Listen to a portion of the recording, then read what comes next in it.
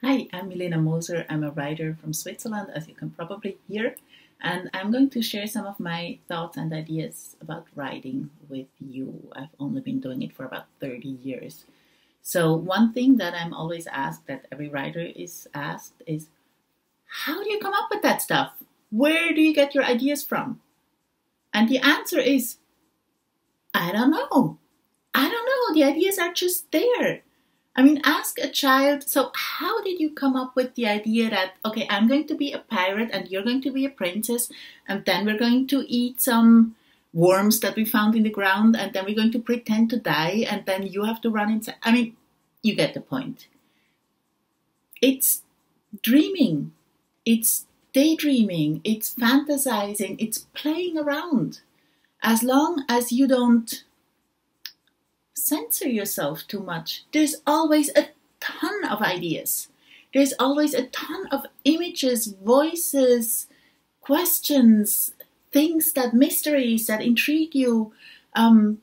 You're sit down right now, close your eyes, open your brain like a drawer. It's full of stuff. That is the stuff. Just write it down.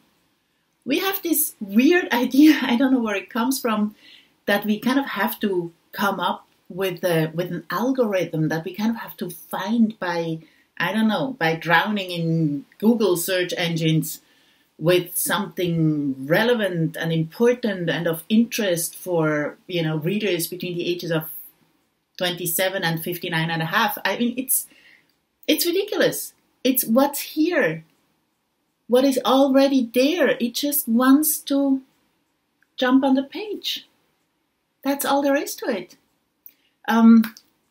If you suffer from anxiety, what I write about is not good enough, think of the old French guys. I love those old French guys, the surrealists, the pataphysiciens, the Oulipistes. Think of that guy, Perec.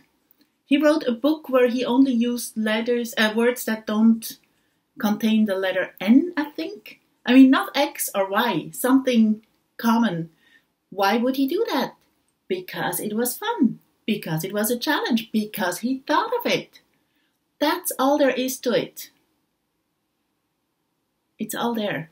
Use it.